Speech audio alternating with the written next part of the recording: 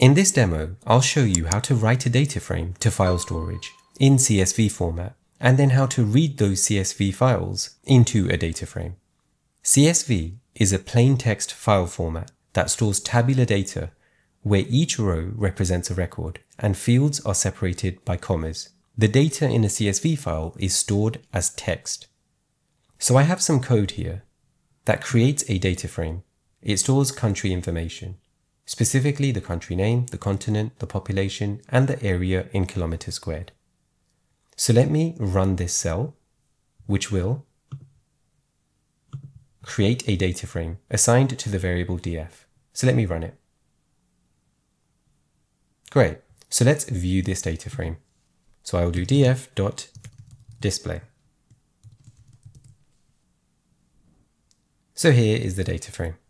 So I want to demonstrate how we can write this data into our Databricks file system and then read the subsequent files.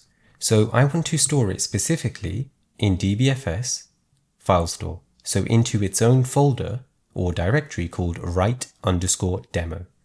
So to do that, I can type the following code. So I can do df.write.csv and then just specify the path that I'd like to write it into. So that would be dbfs://.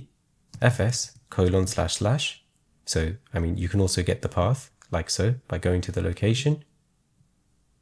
So I want to copy the path here, and you can do this format or this format, doesn't really matter. Let me just copy this.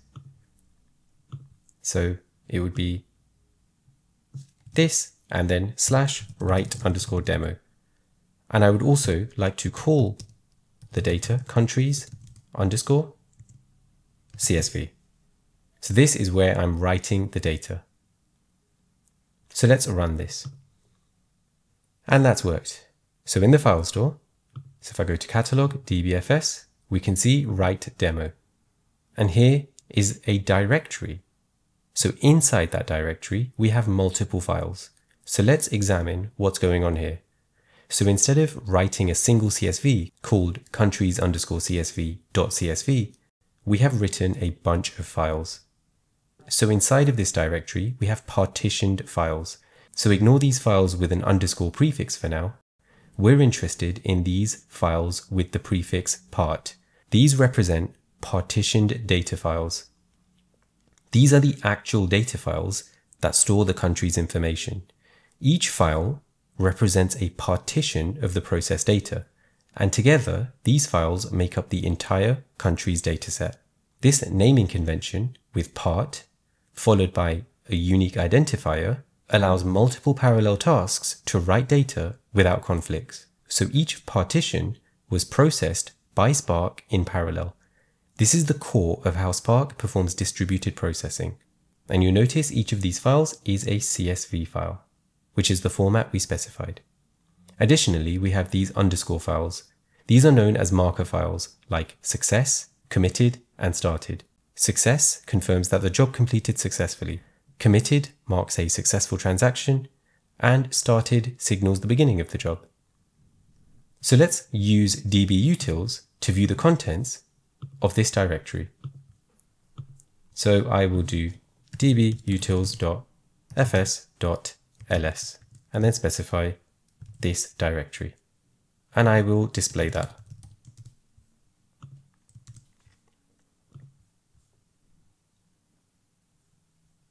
So here is the directory. So we have the path and then we have the name of the files. So here are the files. So let's examine one of these files. So I'll just copy the path to this file. So I can just copy this.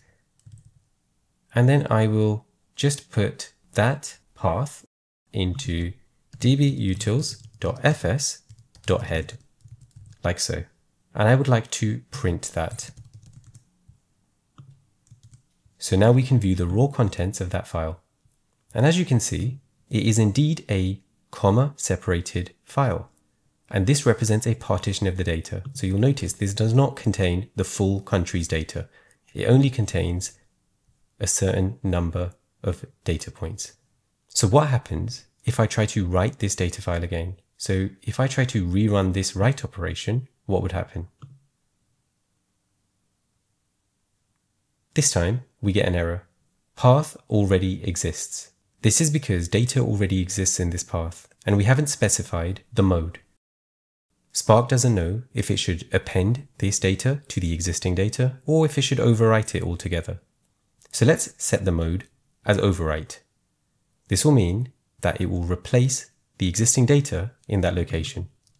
So let me just copy this and I'll go to the bottom. So to specify the mode as overwrite, I can just do mode equals overwrite, and this should work. And indeed it does. So we have overwritten the data in that location. So let me show you the alternative syntax. Instead of specifying mode equals overwrite here, what I can do is specify mode as a method. So let me get rid of it here and then do df.write.mode overwrite, like so.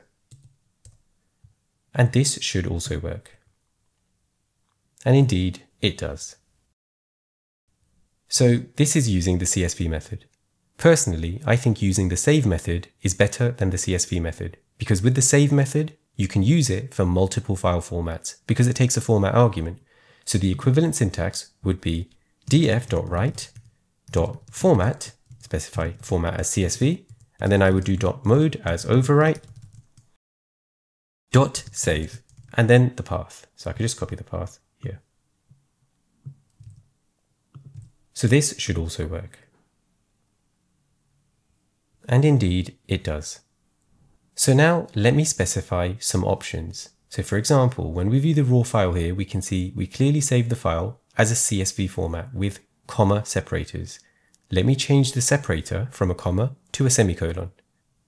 So I'll show you two ways to do that, and I'll paste in some code. So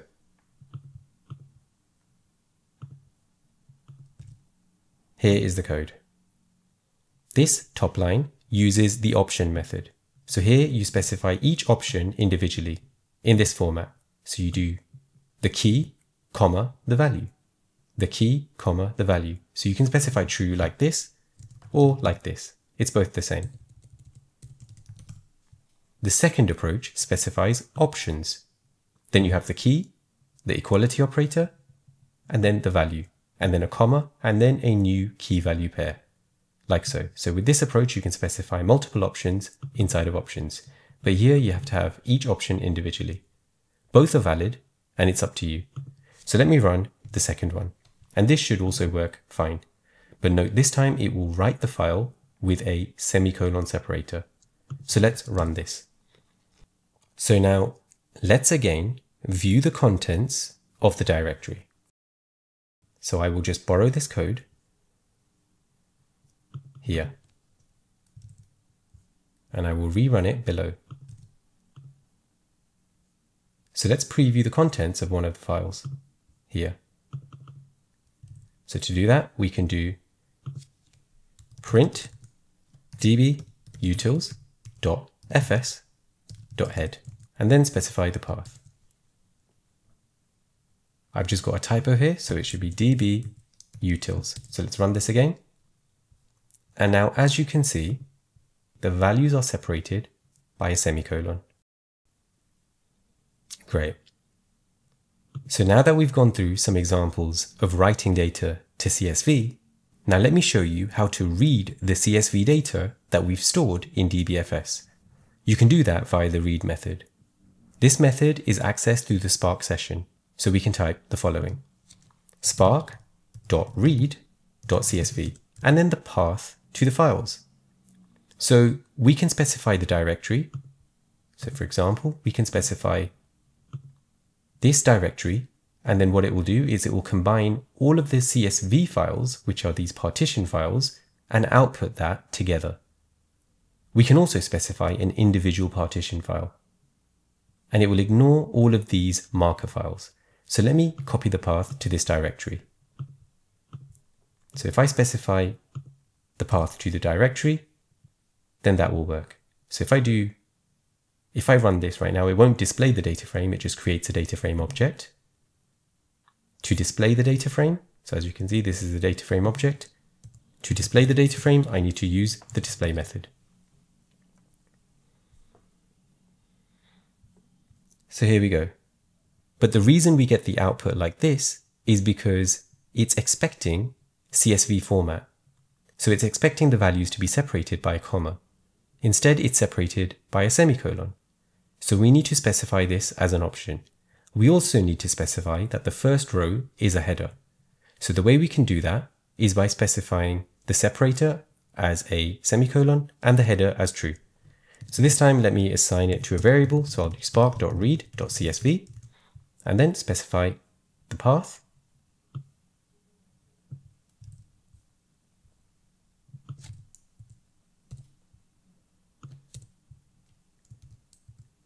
And then I can do the argument sep equals semicolon and then header equals true. And then I will do df.display. Now, as you can see, the output is as we expect. We can alternatively use this syntax as well. So we have two approaches here. One where we use option again individually, and then one where we use options. So let me just execute one of these. So I'll execute the top line this time and then display that. And that also works, as you can see. Similarly, we can also use the load method. So if I type df equals spark.read.format CSV and then specify the options, so I could just copy these options.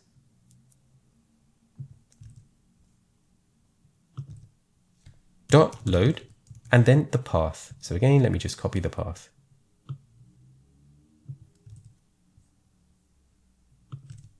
And then I will do df.display. And as you can see, that's also worked. Now notice that the data type of each of these columns is a string. And we can verify that by doing df.print schema. And indeed, they are all strings. This is because data in CSV is stored as strings. So to read the data and assign it to the appropriate data types, we can infer the schema. So we need an additional options. So actually what we can do is specify an option as infer schema and then true. And then I will do df.print schema. So this time it has inferred the schema and it has assigned population and area as integers. Similarly, what you can do is you can specify the schema explicitly. So let me just paste in some code. So what I'm doing here is I'm importing the Spark data types, struct type, struct field, string type, and integer type, and I'm defining the schema here. I am then using the schema method to pass in this schema here. So this should also work. So let me run this. And indeed, that does. Great. So that wraps up this video. To recap, we wrote a data frame to CSV and explored the resulting files. We then read the resulting CSV files back into a data frame, and we inspected the schema. For more details, please be sure to check out the Spark SQL API.